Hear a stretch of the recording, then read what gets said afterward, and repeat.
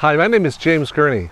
For the last 3 years or so, I've been experimenting with an old-fashioned kind of paint called Casein, and I want to take you along on the journey.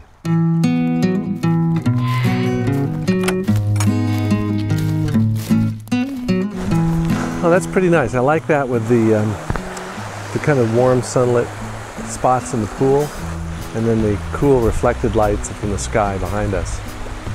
That'll work. Let's do it. And here's a little tip of using sloping lines to connect landmark elements in the scene. I've chosen a few rocks that I want to be able to find again when I look at the scene, and I'm comparing the slopes to make sure I have them in the right relationships. Now there's a variety of ways to proceed with a subject like this, but I want to get rid of the white of the paper. I can always come back to that. And what I'll do is use some of this raw sienna to underlay the lit areas of the pool, and then use some of the blue underneath those blue highlights that reflect the light of the blue sky. I'm using the Casein watered down, which gives it the feeling of watercolor. It's transparent enough to see through to the drawing, which was done with a water-soluble colored pencil.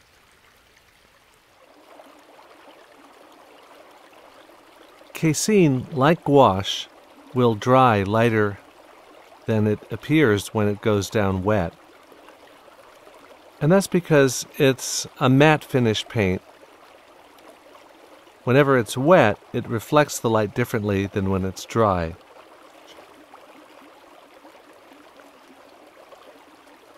Let's move to the rocks on the far side of the pool.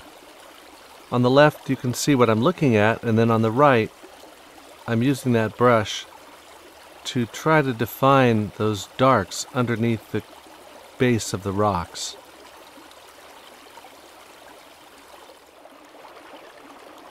Whenever there's a light, bright, high chroma color over a darker color, it's often better to underpaint it and then paint the dark color over. Same thing here with this blue. I painted the blue first and then painted the dark brown over it. Casein is a medium that can be used in a variety of classical painting methods. Thin, transparent washes, thick, opaque strokes, quick glazes, and then final, tiny details. Hi, if you enjoyed this video, you'll enjoy the full-length video, which takes you through the whole process from start to finish. It's all part of Casein Painting in the Wild. This includes 7 different episodes in all kinds of different environments. Indoors in a wooden boat building shop, on a street in Colorado, a landscape along a stream, a horse ranch in Wyoming, a street scene in Kingston, New York, and a park in Montreal. So come with me for Casein Painting in the Wild.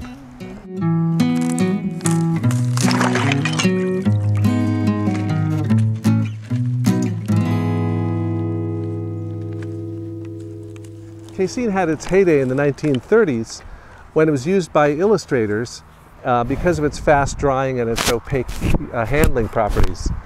What I wanted, oh man, she was biting the microphone. That's going to be a killer.